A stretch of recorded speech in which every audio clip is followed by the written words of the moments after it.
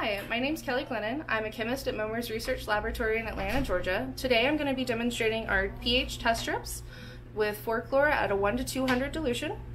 So this is our 4-chlor at a 1 to 200, and this is our pH test strips. You can see on the back that it has color indicated ranges to designate the pH.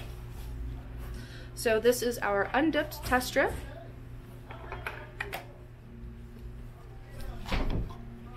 And we're going to submerge that test strip into our solution.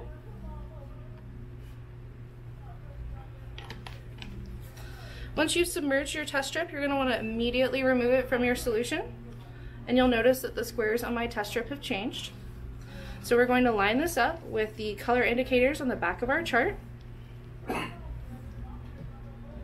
And we can see that this one indicates a pH of 12, so this is right in range.